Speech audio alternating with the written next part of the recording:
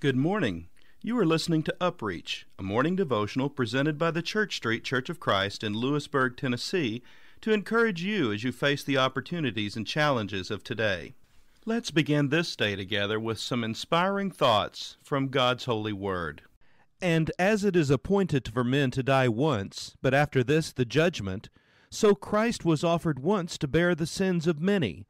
To those who eagerly wait for him, he will appear a second time, apart from sin, for salvation. Hebrews chapter 9, verses 27 and 28. From whence do I come? Where am I going? How do I get there? These are the three basic, essential, and universal questions in life that we introduced in yesterday morning's devotional thought.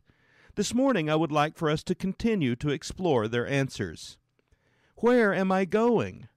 There is more than one answer to this question. There are some, at least, who say that we are going nowhere. They say that we are destined for death and that there is nothing beyond the grave. There are those who say that the end is nothingness, obliteration, disintegration, extinction. The Christian, however, is very different. The Christian answer is that just as one comes from God, so he goes to God. It is precisely for this reason that this present life matters so much to the Christian. If life is really going nowhere, if this life is all there is, then it does not matter how we use this life. It is, therefore, the best and most sensible policy to do what we like with it, because in the real sense of the term, it does not ultimately matter what we do with it. If life is a thought of the mind of God, then quite inevitably, life involves judgment, for each person will necessarily give account of how he fulfilled or did not fulfill the intention of God. The Christian belief is quite simply that, because life comes from God, it must also go back to God, and that is precisely what gives it its significance. How do I get there?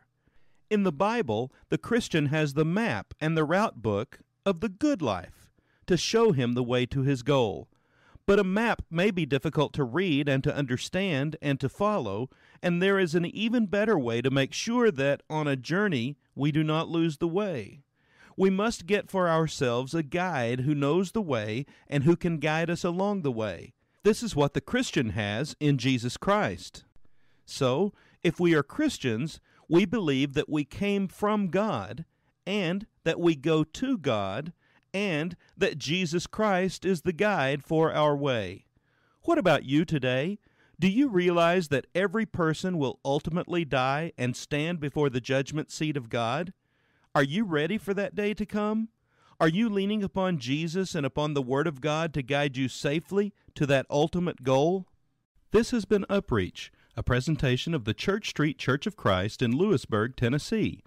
I am Kyle Bolton, the pulpit minister at Church Street, and I would like to personally invite you to come and share times of Bible study and worship with us each week. We meet every Sunday at 9 o'clock a.m. for our morning worship, followed by our Sunday school for all ages at 10:15 a.m.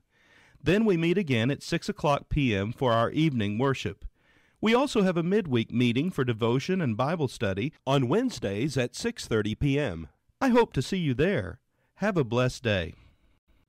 Lord, listen to your children praying.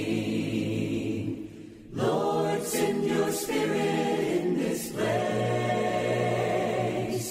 Lord, listen to your children praying. Send us love, send us power, send us grace. Lord, listen to your children praying.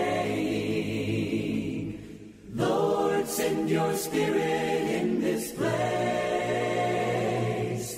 Lord, listen to your children praying. Send us love, send us power, send us grace. Lord, listen to your children praying.